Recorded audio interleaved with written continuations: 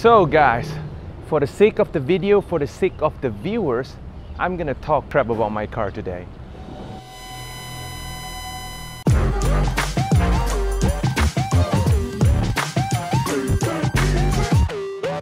So guys, as you can see, I've recently bought myself a Forte Koup. So if you guys wanna take a look at the process of me buying the car, you can check out the link over here. So it's not that the car is not good. The car is great. The car is great. So far, I've been driving that like it's like my daily drive, and everything's good. But I want to point out that there is actually 5 things that I hate about my car. First thing I actually hate about the car is the seat belt. I must actually stretch all the way back there just to grab the seat belt. I'm 6 feet tall, and you know, a big guy in a small car is sometimes kind of crampy. I'm just oh my god, I'm just stretch all the way just to grab the damn seat belt. Holy shit, my friends. Okay, the other thing that I actually hate about the car is, I don't know how you guys feel about it, is actually the armrest. Okay, it's not that the armrest is hard plastic or anything. It kind of feels like hard plastic, but it's not hard plastic. It's more like those Casco chairs kind of armrest kind of material. It is not hard, but it's not soft either. But thank goodness, I mean, thank God that this part is actually leather, or else I will be crying throughout the whole trip, because every time I drive I will need to put my hand here, I will put my hand over here. Yeah, it's kind of inconvenient if these parts are super hard, super plastics, which I think I'm not gonna like it. The third thing that I actually hate about the car is actually the steering wheel. Okay, there's nothing wrong about the steering wheel actually, just that you're driving a sports car. You are expecting something very heavy kind of steering wheel. This steering wheel is too soft. It's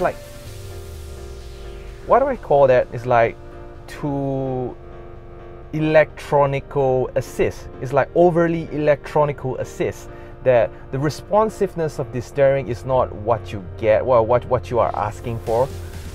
It's how do I put this into words? Is that every time I'm trying to do a U-turn, this thing kind of responds a little bit slower than the usual cars that I drive. Just that, you know, a sport car should have a stiffer steering wheel. The highway driving for this is actually great, so because you are just driving straight, you're not going anywhere. So yeah, that's that one little thing that I kind of hate about the steering wheel. It is too electronically assist. Means you don't need to put in strength to actually kind of twist the steering wheel, which I'm not a fan of. I prefer that I need to actually put some strength in it to kind of do some cornering. If I were to drive in an urban area, places there are lots of cornering, this is not a fun car to drive. But if I were to driving most of the time straight roads, highways, freeways or something, yeah, this is great. This steering is great. There's one more thing that I actually hate about the car. Technically these are those little stuff that actually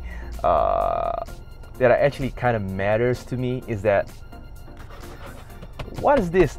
These are plastic over here. Look at that, plastic over here. I mean, come on, what are these? These are all hard plastic, which is,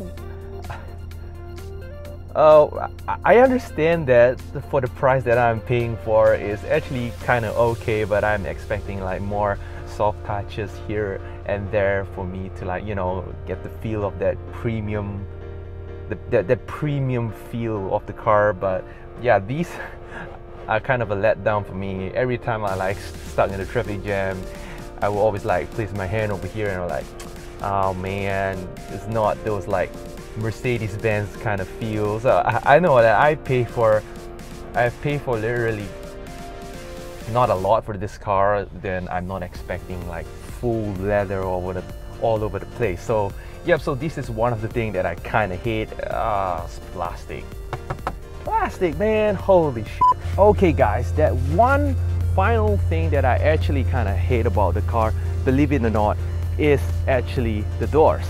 Okay, I don't think there's anything wrong about the doors, but if you notice that the door actually opens pretty wide here, because the door is super big, that sometimes if I were to park into tight spaces, I will be ran into problems like can't open the door wide enough for me to get out of the car. That is why I kind of install these kind of rubbers over here to kind of, you know, protect the door, because I don't want to scrape off any paint, or I don't want to scrape off anybody's paint. So yeah, this rubber is kind of ugly, but I have no choice. For the sake of the car, for the sake of the paint, I gotta do it. Man, life sucks. Okay guys, that is all for today. So these are the basic 5 things that I actually hate about my cars. So for more videos guys, click the like button or the dislike button. Subscribe if you haven't already. Leave a comment down below if you have anything to ask.